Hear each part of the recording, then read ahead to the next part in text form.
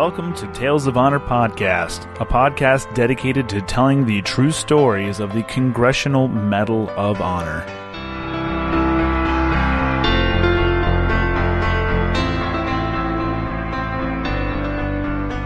Hello, everyone, and welcome back to another episode of Tales of Honor Podcast. I'm your host, Christoph Ambrosch.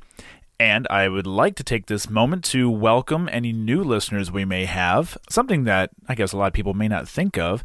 But Christmas time, around this time of year and towards the end of the year, is a big time for technology as a gift. And so a lot of people have new phones, new devices, and it's a good time to fill up with content on those devices. So a lot of people, there's a lot of big growth in podcasting this time of year. So I just want to welcome any new members we may be getting this time of year, and also welcoming back my OGs, my original listeners. So I guess you're not OGs, you're OLs. Yeah, that works. And so thank you very much for tuning back in.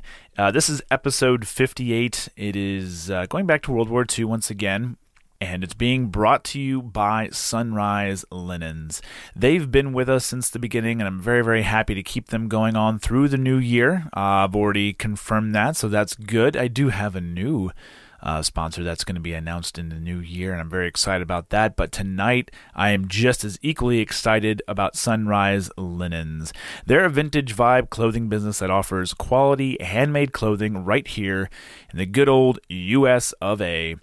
Visit their store at etsy.com/shop/Sunrise Linens and be sure to enter the promo code TOH25 and that'll get you 25% off your order.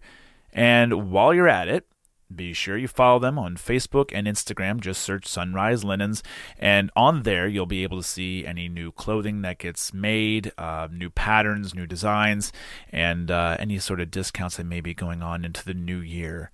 Sunrise Linens, for nostalgia and wandering.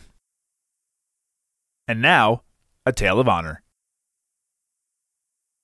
William H Wilbur was born on the 24th of September, 1888, in Palmer, Massachusetts, and went on to graduate from the U.S. Military Academy at West Point in 1912. He joined the U.S. Army in his hometown soon after graduating and went on to attend a French military academy and was a classmate of Charles de Gaulle. William went on to see combat in World War I, and from 1941 to 1942, he commanded the 60th Infantry Regiment.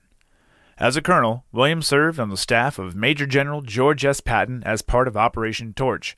This was an Allied invasion of French North Africa, and the Western Task Force was in charge of capturing the city of Casablanca, Morocco. It was his actions on the 8th of November, 1942, while tasked with delivering messages to French commanders, that he earned the Medal of Honor.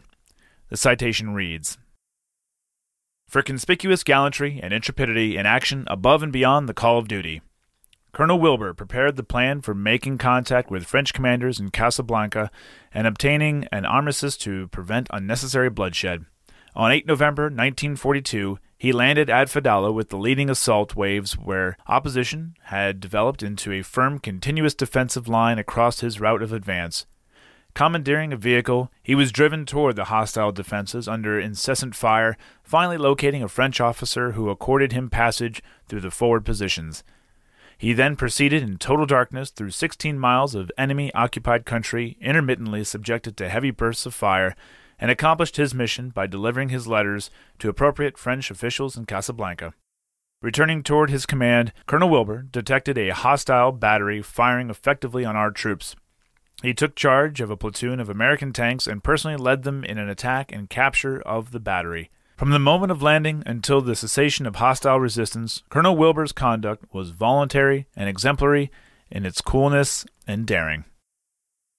William received the Medal of Honor on the 22nd of January, 1943, during a ceremony in Casablanca during the Casablanca Conference by President Roosevelt. In attendance were Generals Marshall and Patton. William rose up to the rank of Brigadier General while serving for the remainder of the war and was Deputy Commander of the 36th Infantry Division during the Italian campaign. He participated in the Allied landings in Salerno and the fighting through the winter of 1943 to 1944. William retired from the Army in 1947, yet became involved in the politics regarding the Korean War. He was a strong anti-communist and was offered an official advisory role by the South Korean president before the war, but William declined. His son, William H Wilbur Jr., was an Army lieutenant and was killed in the Korean War. He received a Distinguished Service Cross for his actions, and William Sr. went on to give several speeches in support of President Eisenhower's plan to withdraw American troops from Korea.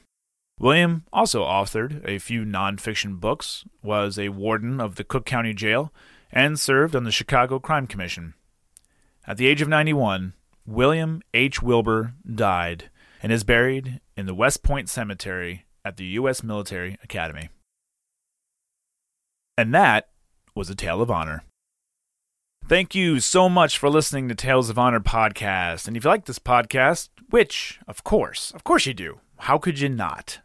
Please be sure to leave a nice review, a good rating, and tell your friends and family. Simple as that. You can see more information on Facebook and Instagram, both of them, Tales of Honor Podcast, and at talesofhonorpodcast.com. If you have any questions or comments, you can send them to talesofhonorpodcast@gmail.com. And until next time, I'm Christoph Ambrosch. Thanks for listening.